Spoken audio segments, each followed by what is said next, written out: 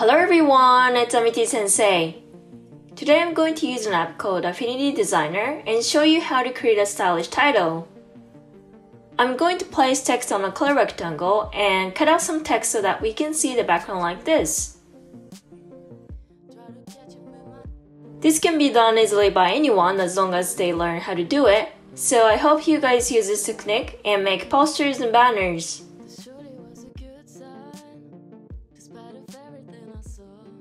The app I'm using today, Affinity Designer, is a quite advanced app similar to Photoshop or Illustrator.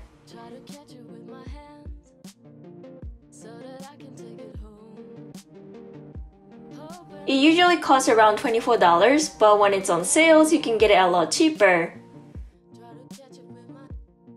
I've used this app a lot in my previous videos and I'm planning to use it more, so if you're not on a tight budget, I hope you get it too. They also have Mac versions of Affinity Designer, Affinity Publisher, and Affinity Photo. Affinity Publisher is kind of like Adobe's InDesign. I'll leave a link in the description box down below, so if you're interested, please check it out from there. Today I'm using Affinity Designer to create a title design like this. I'm going to create 3 types of design like these, so I hope you guys try them out together with me.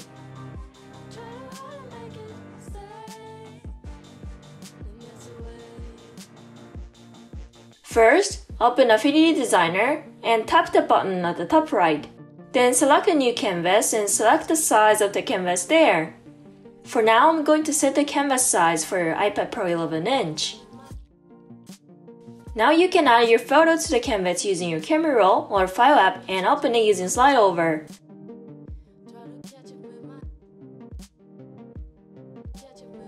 You can just drag and drop a photo like this, and it will automatically add a photo to your canvas.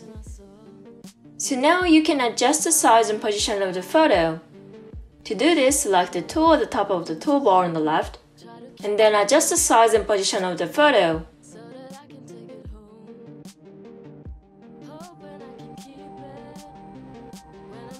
In Affinity Designer, the layer panel can be found in the tool panel on the right side, so if you tap here, it shows you the layers so you can edit and hide them here. The color panel can be found here too.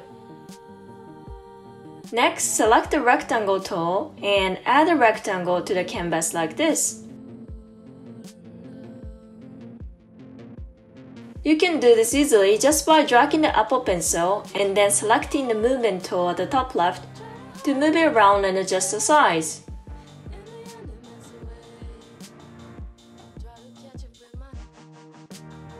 If you want to change the color of the rectangle, you can select the color panel and choose the color you prefer, even though it might be difficult to see right now. But there's a thin border around the rectangle, so I'm going to hide it by selecting this icon in the color panel.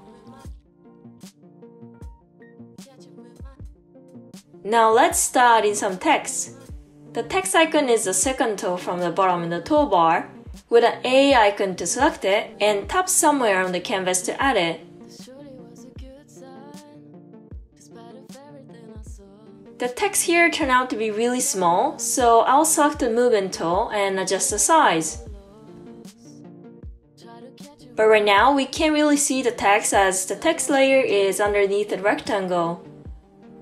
The white rectangle is on the top and the text are underneath it right now, so to bring them to the top, you can hold the text layer and drag it here like this. You can change the font and size of the text as well. The font and size can be changed using the text tool with the A icon, this time on the right side, and choose the font or adjust the size here. I'll first change the font to something thicker, sans serif, which should be bold too.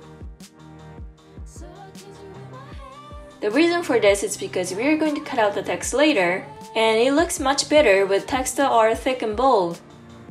If the text are thin, you can barely see the background through it, so it kind of defies the purpose. So please choose a bold font. This time I chose this really simple and bold font, and now I'll adjust the rectangle a bit. When that's finished, I'm going to cut the text out, but please pay attention here. I'm going to select both the rectangle and the text at the same time, and to do that, first select the text and then put another finger on the screen and tap the rectangle too. I'll repeat. Select the text, put your left finger on the screen, and then select the rectangle. When doing this, make sure you have the movement tool selected which you've been using, because it won't work if you don't. Next, tap the three dots icon at the top left, and select the one at the bottom that says Exclusive Disjunction. As you can see, it looks like the text are cut out.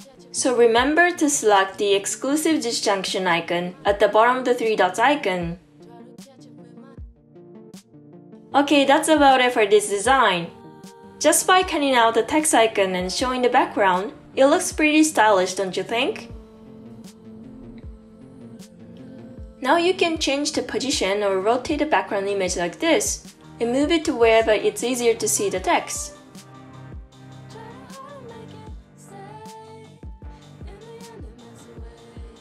You can have the text appear better by lowering the tone of the background image. I'm going to make the image a bit darker by using the adjustment panel, which is in the toolbar on the right. There's an icon with 3 circles there, so select it and you'll see a bunch of categories for adjustment. For instance, if you select the exposure layer will appear in the layer panel. This one right here. While the exposure layer is selected, a panel will appear at the bottom here. It's a bit complicated, so I repeat. Select the exposure layer and drag the bowl shape panel at the bottom horizontally. I think you can see that the image just got darker. You can use this to lower the exposure. There are many options for adjustment layers like curve, contrast, and blur. So you can add more and more layers to make small adjustments to the canvas. This is a bit advanced, so for now I suggest you focus on the process of cutting out the text. I'll probably make another video exploring the details of the adjustment panel. Okay, so let's move on to the next design. The second one is going to be something more masculine with the image of the bike.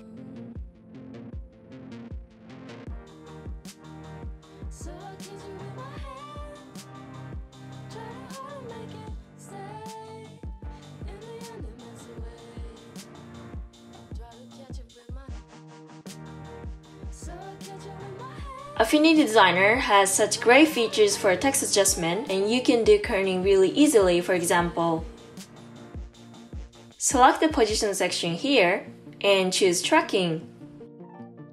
As you can see, you can change the space between letters like this. The font I'm currently using is called Condense, and it's a really good font for a design like this. Something bold and tall like this one really looks good after the cutout, because you can clearly see the background. Okay, that's all for this one. You can also change the color of the rectangle after making the design. While the rectangle is selected, use the color panel to change its color to something like a vivid red or blue, so you can play around with this and see. If you want to keep it simple, I suggest using white. The third one is going to be slightly more advanced. I want to create a postcard design. I suggest this method when you want to create something for a wedding card or birthday card. First, select a background image and place a rectangle that's slightly smaller than the photo. A tip here to make it look good is to adjust the space at the top and the right to be exactly the same. You could use a rectangle to measure how long the spaces are and keep the margins equal.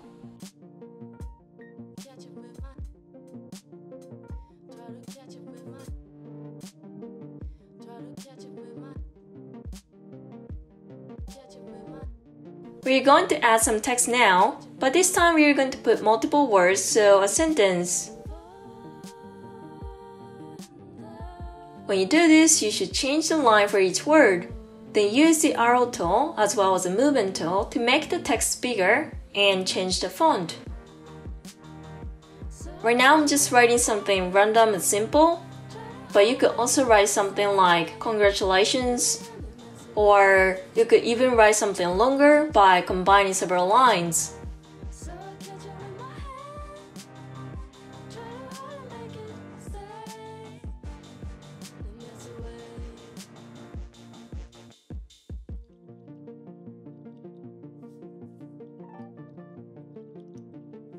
When you're done with the text, double select them and the rectangle. Tap the three dots icon on the top left and choose Invert. Then the text will be cut out and you'll see the background like this.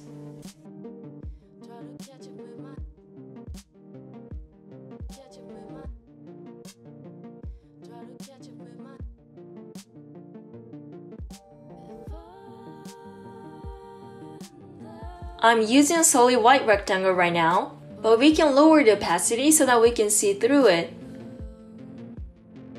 To do that, select the layer panel and tap the three dots icon at the top, and then there's a slide for opacity where you can adjust the opacity.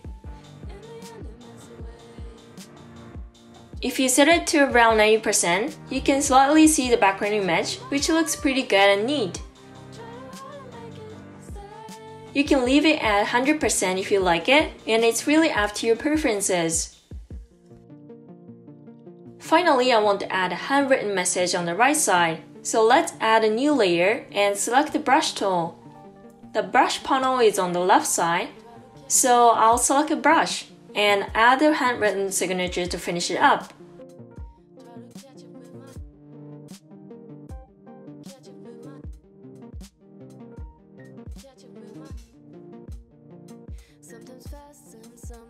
Okay, that's all for this design. I think it looks like a cute postcard design.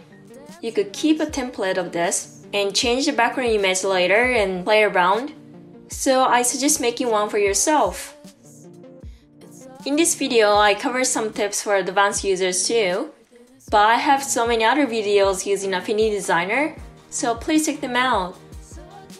For example, I have tutorials on how to use the shape tools or how to create logos, and also on how to make a Christmas card, pattern design, and even maps. I use Affinity Designer in all of these videos, and I will leave the link in the description box down below, so if you're interested, please check them out. Okay, I think that's all for today. If you find this video helpful, please give it a like, and just like this video, I make a lot of videos using the iPad to do something creative, so please subscribe to my channel if you haven't. Thank you for watching my video. Bye bye!